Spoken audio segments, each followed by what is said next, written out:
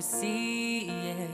It must have seemed like a long time coming for Joe McElderry. After losing out to Rage Against the Machine in the battle for the Christmas #1, the X Factor winner finally found his place at the top of the UK singles chart with his track The Climb. But alas, it wasn't to last for long.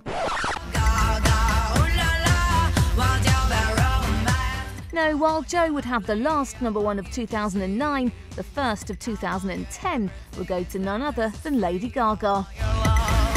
Her latest single, Bad Romance, went straight in there, knocking the former student right back down to #2.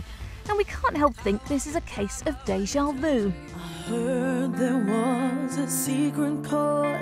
Last year's X Factor winner, Alexandra Burke, got to #1 with her cover of the Leonard Cohen classic Hallelujah, but was also booted off the top spot by Lady Gaga's first single, Just Dance. Do we see a pattern forming here? Meanwhile, Gaga's got even more reasons to celebrate.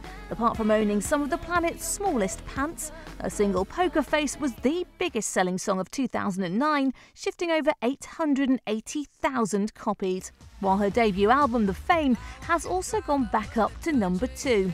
As for the foreseeable future, Lady Gaga's plans for pop world domination seem set to continue.